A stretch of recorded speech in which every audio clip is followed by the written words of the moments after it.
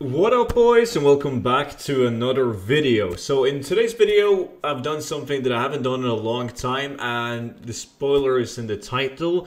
I've been going out and I've been picking up chests. So I've done this before in videos. I've done like every single chest in the Burning Crusade, for instance, but this time I did every single chest in Wrath of the Lich King. So pretty much what I mean about like doing every chest, we're talking about like the open world chests that can spawn, right? So I went through every single zone there is, and I went and I looked at every single like chest spawn, a potential chest spawn, and I checked them all out and picked them all up and calculated how many items or gold I made. So the items that I received are in my bag right here. And the total value and time is 1 hour and 3 minutes to go through all the zones, and 66,000 gold of market value. So some of the sturdy chests gives you these shitty things right here together with some of these designs, but they're not really good. And the most valuable blue items that I got was some of these weapons, like this one's 5k, 6.8k market value. This one's 12k on my realm, 8.8k market value. But as you guys can see, I've sold one recently for less than 500 gold.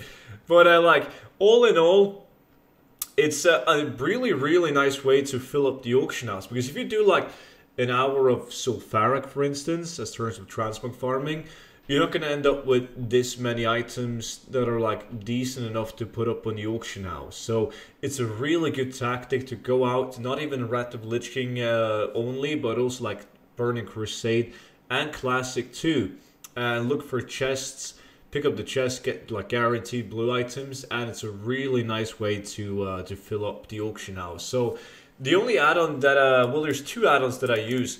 One of them is Gathermate. It's basically the one that is going to show you the location of the chest. So in order to do that, you need Gathermate, and you also need to download Gathermate to data, because you got to go to import, and then you got to like import, you got to mark this one, and then you got to click import Gathermate, right? So if I click these, I've already done it, but then you can like select you just gotta like treasures, click on treasures, and then click import Gathermate, and it's gonna import the data, so you guys don't have to go and find the chest the first time yourself. And also make sure that you go into filters and click on treasures, and then just select all of them.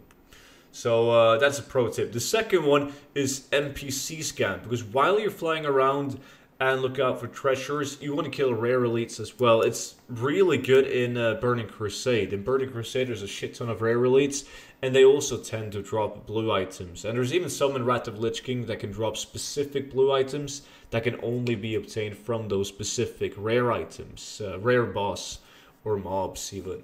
So yeah, that was pretty much it. Just wanted to do an update, because there's probably a lot of you guys who have never done it, and there's probably a lot of you guys who have forgotten about it, like myself. I haven't done it in ages. So these are the items that I got. The 66k market values, like, you don't really know how much you're going to make. It depends on your realm, but at least that's what it is, market value. Really good to fill up the auction house.